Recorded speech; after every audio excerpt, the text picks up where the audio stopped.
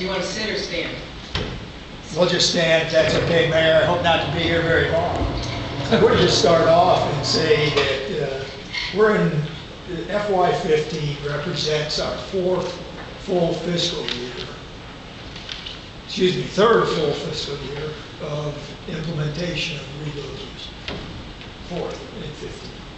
So we were relatively new in implementing a pay-as-you-go, no debt, over comprehensive program that addresses both the operations and maintenance of the city's drainage and street and traffic system, as well as the improvement of the city's street and traffic system.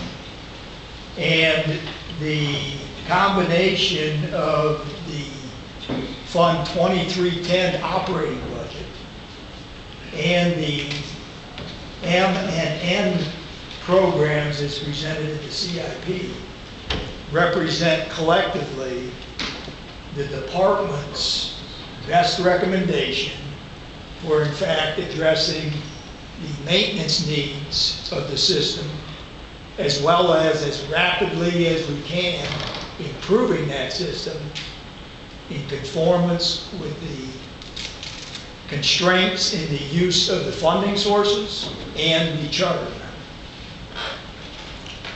So we appreciate that there would be an intent, as we would understand in the proposed amendment, to try to free more money specifically for projects. But I would comment that the combination of what we have already presented and is contained within the CIP, which the council has for consideration in 42A, is the department's recommendation for, in fact, accomplishing projects as quickly as possible.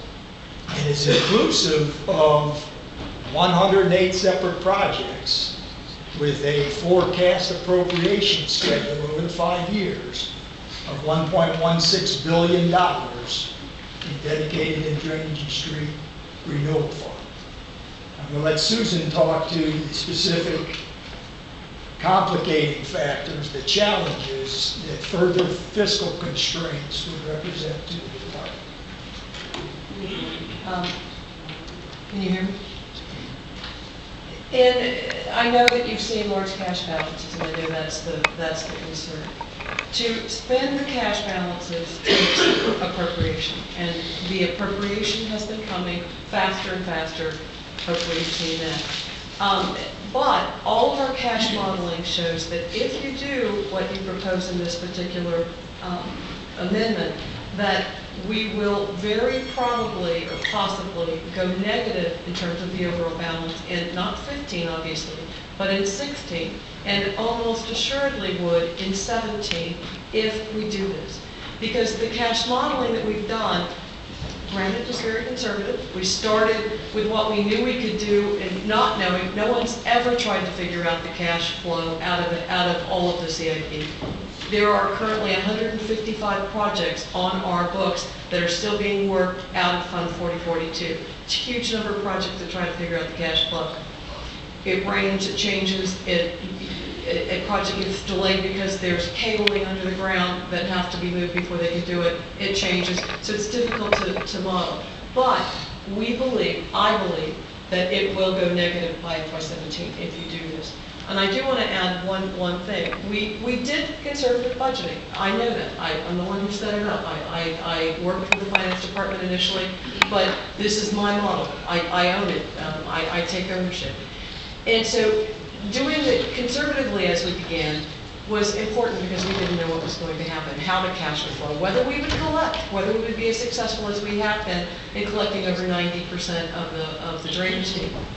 And so while it was conservative, we have made adjustments as we went along. I don't know how many of you are aware that 53 million, I think, of what you have approved in projects is in something called 4042A. I know some of you, I've talked to a few of you about this, you know it's there. So as we determined that we weren't going to spend the cash as fast, as we learned in going through this process, We've literally moved cash into this 4042A, and you've appropriated, through your council actions, $53 million to date, which is over and above what the normal CIP that you have been seeing has brought forward. So we've adjusted as we've gone along to try to bring more projects forward. So I think we'll go negative, and then we could be in the situation where we would have to issue commercial paper.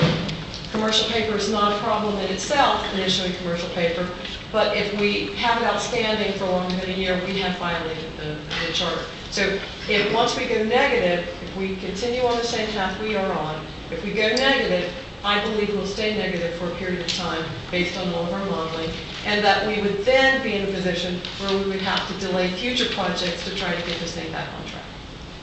Councilmember Costello, I believe your time has Thank you, ma'am. expired. Can I put you back in the queue? Please. Councilmember Davis. Thank you, ma'am.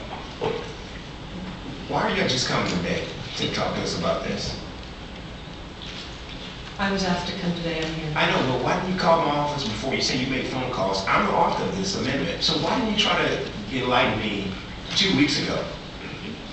I think this is very inappropriate. And this is one of the things that we're fighting right now. And that's why we have the amendments today. So where are the projections? Where are the models? I have models that we've been working with. So why didn't you come and try to talk to us about and show us the models? The projections, Councilmember, are represented in both the operating budget, which council has previously acted on, and in the CIP, which you have proposed in the item that you're considering today and considered earlier 2 weeks ago. Because, quite frankly, I understand some of the things you're saying, but, I just, I would like to be able to connect the dots and see. I would like to be able to take a tube and add another two underneath and draw a line and come up with 4. But right now, I just can't. We're talking about possibilities and conservative projections, and I just don't get it. I'm sorry. I'm not, I guess that's why I'm not an engineer, I guess. Well, I'm not an engineer either, I'm a CPA. And maybe that's why I'm a teacher, because I deal with facts and kids, and I understand that. But my point is that I just can't see this. I can't see, because when I check my bank account at home, and I make sure, and I have all my items that I spent, I add it up, and I look, say, okay, I have enough money, and then it's right to go to the next day. Then I know how much I can spend for the next day. I just can't get it. I understand why I have a negative $10 million contingency fund. I just don't get it. And so, and I believe that this may be a scare tactic again. I don't know, because we were not properly prepared. And so, I